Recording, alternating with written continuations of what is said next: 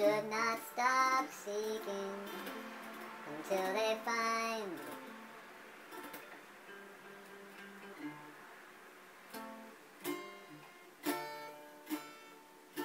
When they find, they will be disturbed. When they are disturbed, they will marvel. And when they're ready again, oh my God. If your leader says to you, look, the kingdom is in the sky, then there will be the birds of the sky will precede you. If they say to you, sail the sea, this will mean the fish will precede you.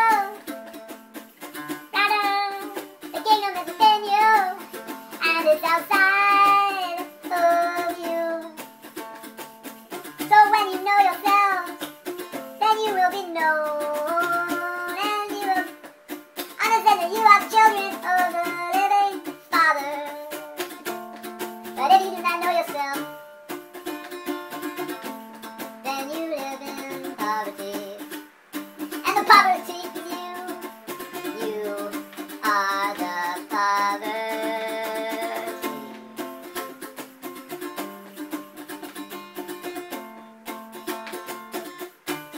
Those who seek, you should not stop seeking until they find it, until they find it, until they find it, until they find it. So keep on your search if you're seeking, you're feeling, you're researching, meditating, praying.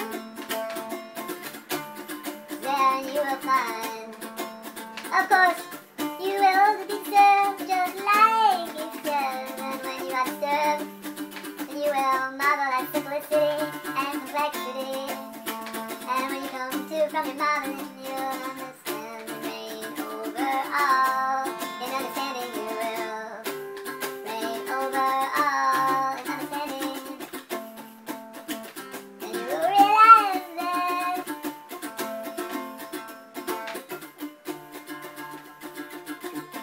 it's all okay, and you can now live, love, and patience, the blessing of the heavens that we're living. And now make these heavens the heavens we want them to be. If your lips say to you, look, the Father's kingdom is in the sky, and the birds of the sky, they will precede you. And if they say to you, extend the sea, then the fish will precede you. Rather, the Father's kingdom is within you, and it's outside of you. Within you, and it's outside of you. When you know yourselves, that's the understanding. Fine. When you see, you will be known, and you will understand that you are the children of the living Father that we are. How so? If the living Father is everywhere, and you are part of Him and He's part of you, simple, you see, without Him you cannot be, and you are part of Him too, like a sheet of paper full of microscopic force you can't see, connected together as one.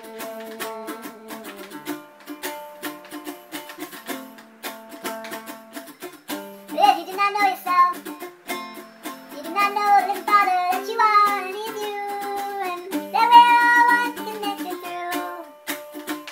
Then you will hurt yourself, and you will hurt the others around you, and you will live in poverty, lost in conception of morality and materiality. And there is definitely more. So then that makes you to live in poverty, and you are the poverty. Spiritually, that is all there is to be. The day you say before you, it's first spiritual before it's physical. So say it is a blessing and a gift to give, because that's all it's been given to you.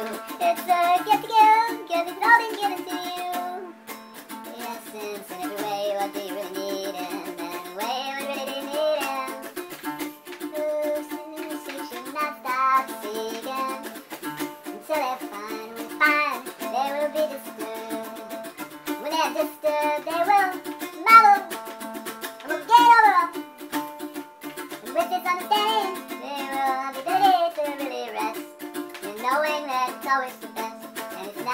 your hands as it always has been to change your thoughts, your words, your actions.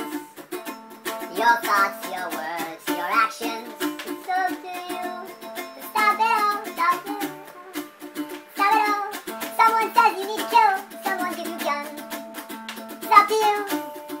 Would you rather die knowing that you are eternal and that's why? Or kill and know that your actions will be forever forgotten and unworthy of him? For there are further details to him. It's up to you. Your consciousness, your thoughts, your words, things you say and the thoughts that you pass on to others. Eventually your actions, cause they're both talk. Physical is through expression of the emotional, which is developed from your thoughts, your connection of fears, instead of stemming from love. Oh, cause just hold me and I'll lose everything, so I'm afraid, cause you just hold me and I got just the physical body that I carry around me. So I'm afraid every day I'm gonna do this some way, I'm gonna do what I want, when I think I really need, but you're not. It's all in your head, until your physical body is dead, left behind. No, carry on, your wants are passed away, but the will of the Father, of the spiritual, of the guidance and connection, cause all of that is eternal and will carry on in His will through His force. If your leader say to you, look, the kingdom is in the sky, and the birds in the sky will precede you. And if they say to you, it's in the sea, then the fish will precede you. Rather, the kingdom is within you, and it is right here outside of you. You, I hope you see too. Don't be deluded by the future kingdom. This is the kingdom that you have right now. Part of the other kingdom, they are the same hanging in the heavens as we are. So simple to see. When you know yourselves, then you will be known. Not by man alone, by the consciousness of all. Not in only your physical form, but by the consciousness of all. You will understand. You are the children of the living Father, the all.